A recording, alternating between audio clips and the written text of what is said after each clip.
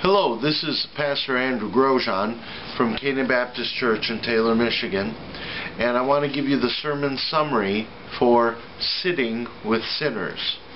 Now this is based out of Matthew chapter 9, verse number 9. And as Jesus passed forth from thence, he saw a man named Matthew sitting at the receipt of custom, and saith unto him, Follow me. And he arose and followed him. And if you look at verse number 11, it says, And when the Pharisees saw it, they said unto the disciples, Why eateth your master with sinners and with publicans and sinners? Now, the question of this message is, how do we know when we should stay out of a bad situation, being with the wrong kind of people, perhaps in the wrong place, with the wrong activities, and is there ever a time for allowing ourselves to go somewhere that usually we wouldn't go, to be with people that perhaps we usually wouldn't be with? And here we see that Jesus did just that. He was with tax collectors. Matthew became one of his 12 disciples, and the reason why that was such a bad thing is because for the Jew in this day, a tax collector was considered a traitor to his people, and they were worse than the Gentiles. And yet Jesus was here eating with these publicans and with these sinners. Now we see here that there are three reasons why Jesus was with Matthew that day. We see that first of all it was to call sinners to salvation. And we see this in verse number 13 of Matthew chapter 9. But go ye and learn what that meaneth, I will have mercy and not sacrifice. For I am not come to call the righteous, but sinners to repentance.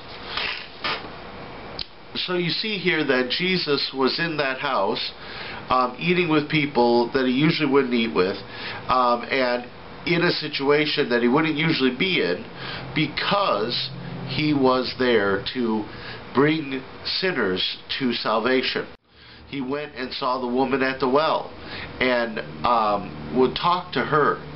And that was something that just wasn't done, because it's dangerous to be alone with a woman that is not your wife or your family. And yet Jesus did meet with this woman because she needed to be saved. And then also we're reminded of the woman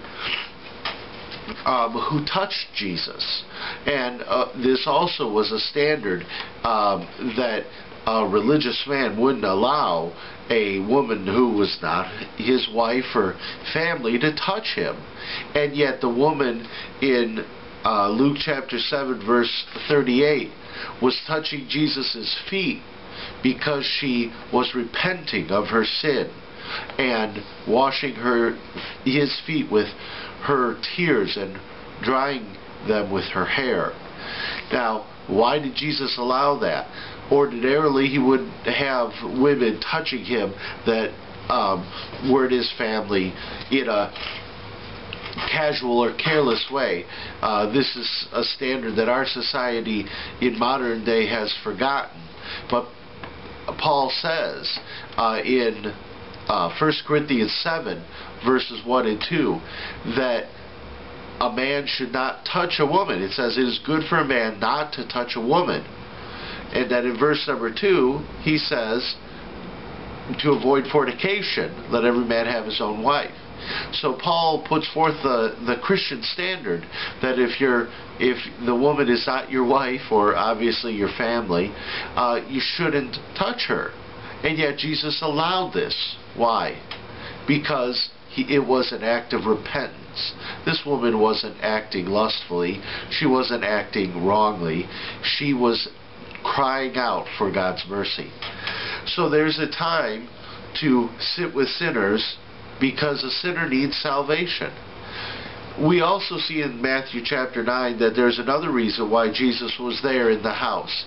He said in verse number 12, But when Jesus heard that, he said unto them, they that be whole need not a physician, but they that are sick.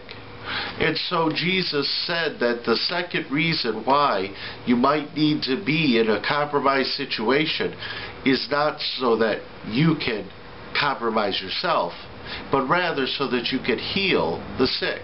And there is a time in which you may have to go into places that are unsavory and places that you don't want to be, because you're rescuing someone who is in a dangerous place or an unhealthy place, either a physically unhealthy or a spiritually unhealthy place. We see in Jude chapter 1 verse 22 that the Bible says, and of some having compassion, making a difference, and others saved with fear, pulling them out of the fire, hating even the garment that is spotted by the flesh.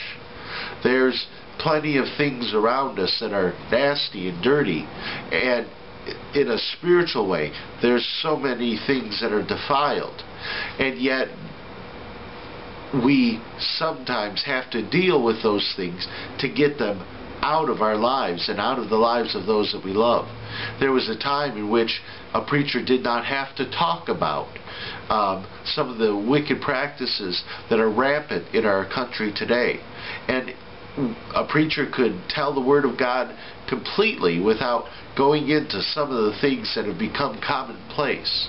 And yet today, sometimes we have to name things that we wouldn't have had to 50 years ago, because they're sin and because they need to be taken out so that people can be healthy inside and physically as well. So we see that sometimes that here Jesus sat with sinners because he was calling a sinner to salvation, and he was calling the sick to health, and also because he was calling a servant to be a disciple. We saw back in Matthew chapter 9 verse 9 that Jesus went into that situation to call Matthew to become his disciple. And so we see that sometimes the